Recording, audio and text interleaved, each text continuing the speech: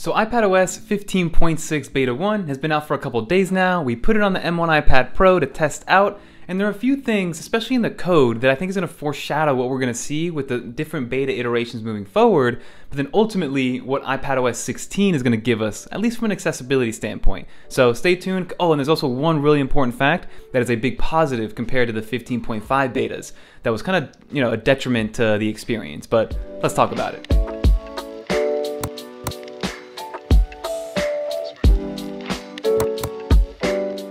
So let's get right into all these changes, everybody. The first thing I'm going to show you is the actual size of the update. So if we go into the camera, I did take a screenshot, or into the photos.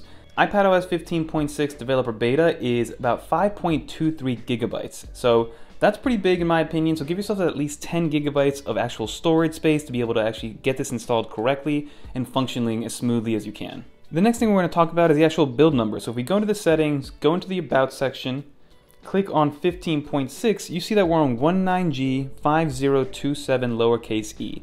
I do believe this is going to be a quick beta program. We're probably going to get 2, 3, maybe 4 betas, so like a beta 2, a beta 3, and then an RC. Because again, WWDC is right around the corner. It's on June 6th, which is less than 2 weeks away now at this point. Shout out to my boy Mike Caputo for getting that invite to Apple Park.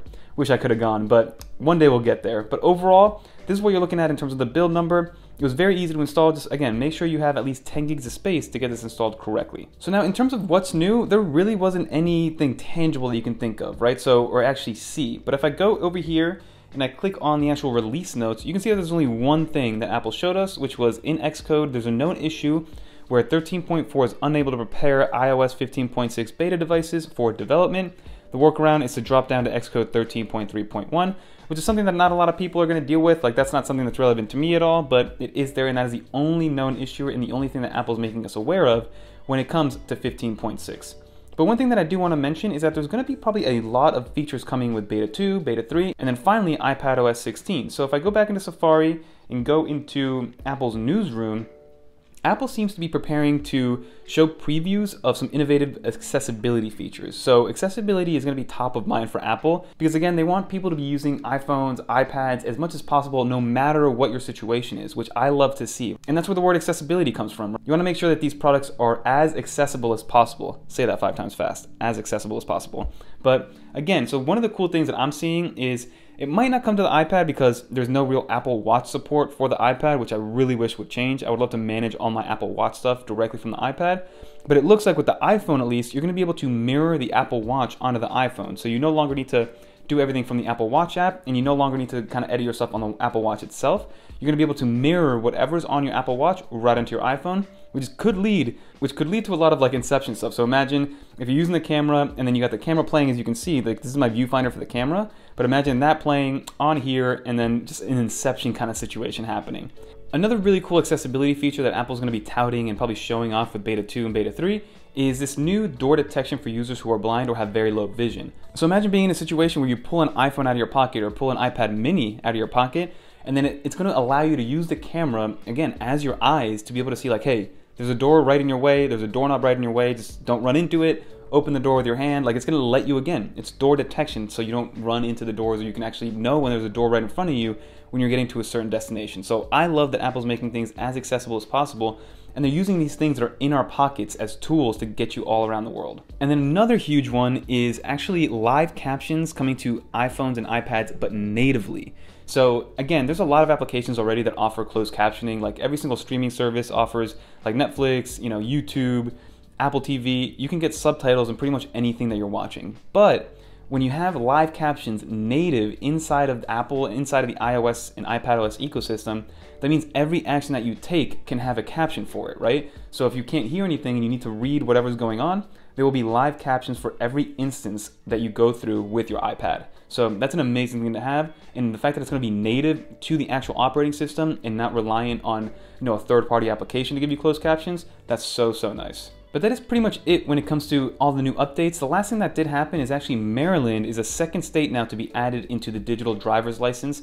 So now if you live in Maryland, Arizona was the first domino that fell, and now Maryland is right there, which is great because that's right next to DC, and DC is where all the lawmakers are getting all this stuff done. So the moment IDs become digital and you can put them on your Apple Watch, your iPhone, your iPad, wallets are going to be obsolete. Like right now, the only thing that I carry in my wallet is an emergency credit card and my ID, and that's all that I carry in my wallet. So that's one thing to keep in mind. I'm sure Apple's going to slowly roll out as long as they keep everybody happy on a state-by-state level. So digital driver's license, you know, coming to a phone near you. And the last thing we're going to talk about is just overall performance. Performance has been great so far. I have heard that some people have been struggling with 15.6 a little bit. Everything's been a little bit slower. For me, everything's been working fine. And one thing which is awesome is actually universal control does not break with 15.6. So if you guys remember with 15.5, if you got into the beta program with 15.5 and you were on macOS 12.3, universal control did not work at all. But now, even though I'm on the beta program with the iPad and not the beta program with my Mac, universal control still works, and it still works perfectly. And the last thing we're going to talk about is actually battery life. So let's go over the last 10 days and see what we've been working with here. So average screen on time is about an hour, but let's go on a day right here like Thursday. 4.5 hours of screen on time, took about 75% battery. So you can see on a day like this, we can actually probably extend it to that 7 hours of battery life while using some intensive tasks like LumaFusion, YouTube, FaceTime. You can see LumaFusion, hour and a half, took up 40%, YouTube, 23%, took up almost 2 hours, FaceTime, 17%, only 20 minutes. So FaceTime does take up a lot of energy from your iPad, even though it is an Apple native application. But on a day like Wednesday, we had 2.5 hours of screen on time, about 50% battery. Probably could have gotten to that 5 hour mark, but again, we are still nowhere near 10 hours of battery life, especially if you leave Apple's native ecosystem. But that's pretty much going to do it for an update with 15.6 Beta 1. Stay subscribed, let's finish up this video and get out of this view. So that's pretty much going to do it for this video, everybody. Like you saw, there weren't like any tangible differences with 15.6 Beta 1. It was a lot of security updates, bug fixes, kind of making sure that everything is ready to go for the big reveal of 16.0, which we're very close to getting. I believe June 6th is WWDC, and that's normally when we get the announcement of iOS and iPadOS 16.